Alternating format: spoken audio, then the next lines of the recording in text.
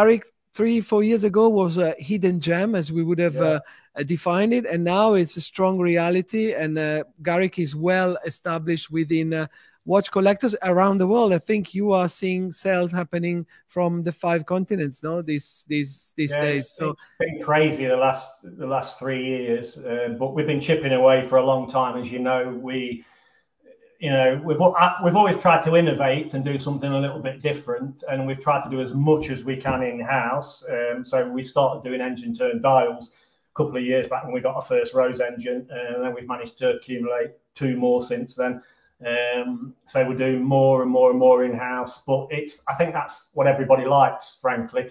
It's not been easy because we've struggled for years and years and years. We've never had the recognition that I really think we deserve, to be honest. But mainly because the British press don't tend to write about British watch brands. It's a fact, sadly. But, we've been chipping away, and now the collectors take us very seriously, and we're quite fortunate. We have a 2-year waiting list at the moment on some models. I mean, a lot of brands do. A lot of brands have enjoyed success over the past couple of years, especially during the COVID lockdown. But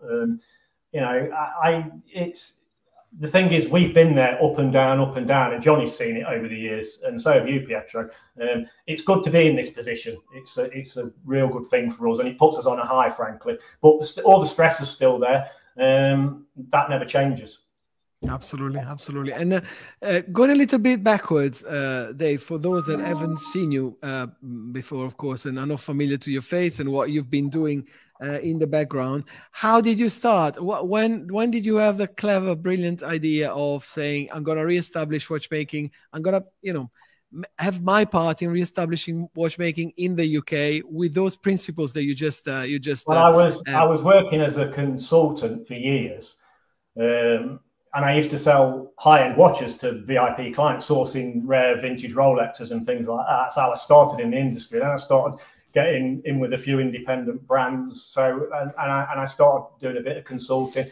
And I was at selling QP some years ago, and I was approached by my partner Simon, who asked. He was running another watch brand at the time, and he asked me, wanted me on board to do something a little bit different. And obviously, knowing the pitfalls, which were many, it was a lot harder in the olden days than it ever was now, start a watch brand. I just said no, undernard for 6 months. And then in the end, I just thought, you know what, I'll give it a go. I think if we do something a little bit different, we can make this work. So that was the plan. We pumped our own money into it, bought the machinery and the lathes and whatnot. And we started, we launched with the Shaftesbury back in the day, then the Hoxton, then the Norfolk, which kind of put us on the map because it was quite a unique watch at the time with the in-house enamel dial and the large nameplate with a bit of a maritime theme.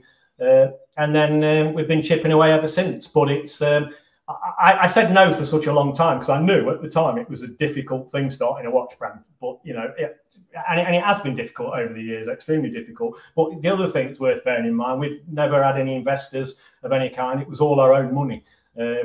Which makes it all the more difficult, to be honest, because you get into a mindset whereas you're frightened to spend it. And anyone that's been in business will tell you, you have to speculate to accumulate. That's what you have to do.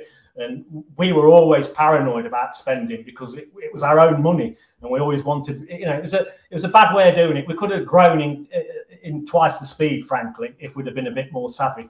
But I think by taking our time, we've done the right thing, and we're in a good place now. So.